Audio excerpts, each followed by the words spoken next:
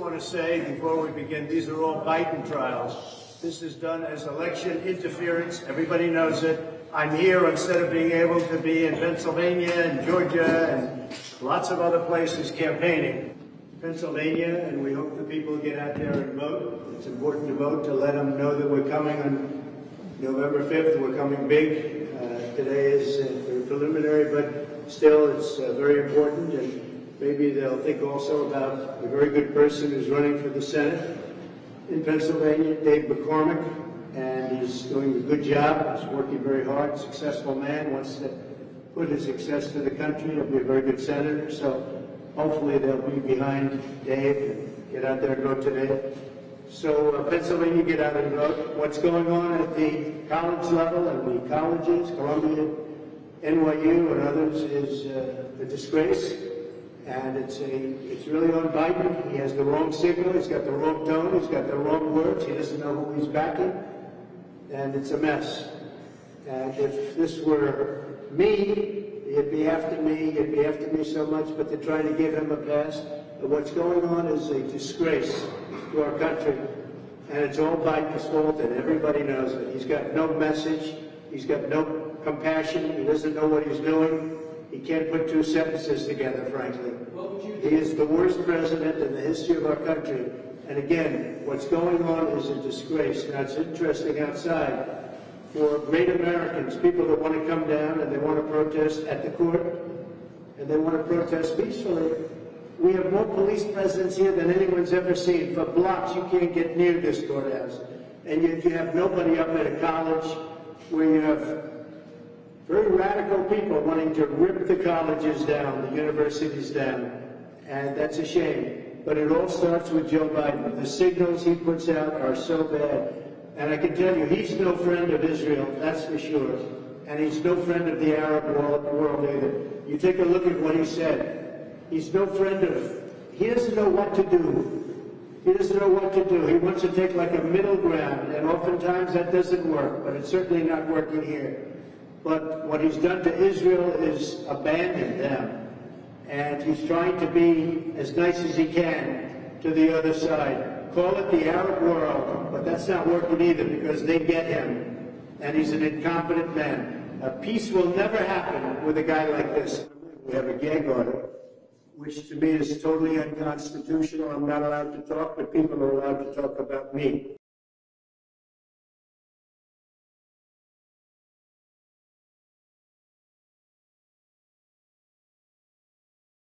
It seems to me that former President Trump is pretty lucky. A judge in a criminal case, when looking at contempt of court, has a significant amount of discretion about what the sanctions could be for violating a court order. And those sanctions include imprisonment.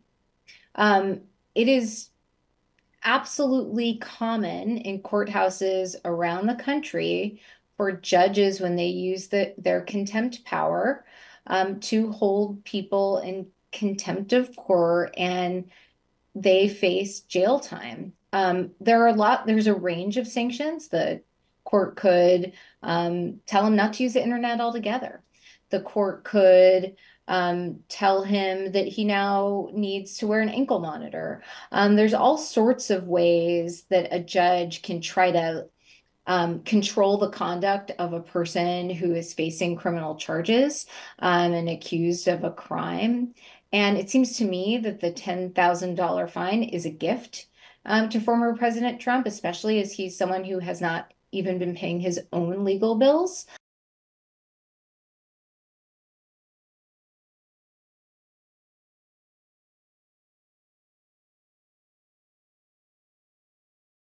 It appears to me that Trump is the beneficiary of any politics that might be at play. And I think those politics are that he is a wealthy person with a lot of power. And that's why both the prosecutors haven't asked for more serious sanctions like imprisonment or a heftier fine, something that might actually impact his behavior.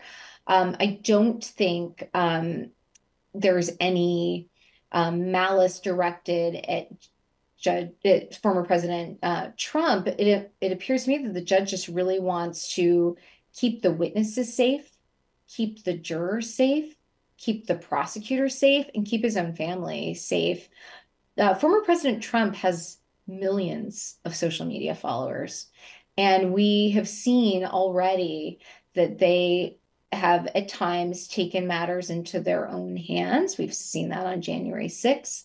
We saw that in the threats and racial slurs hurled at the judge in the DC federal case, Judge Chutkan. And so I can only imagine that the judge is just somewhat cowed by the accused person's power.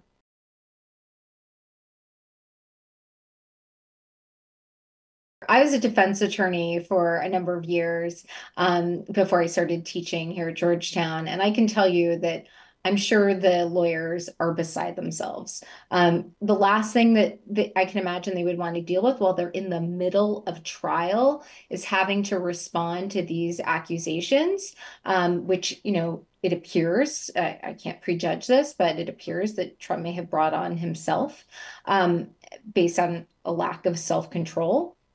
And so I'm sure it's the last thing his lawyers want to be addressing. They'd rather focus on the trial. It also seems that the defense team has angered the judge, which is not where you want to be on the second day of trial.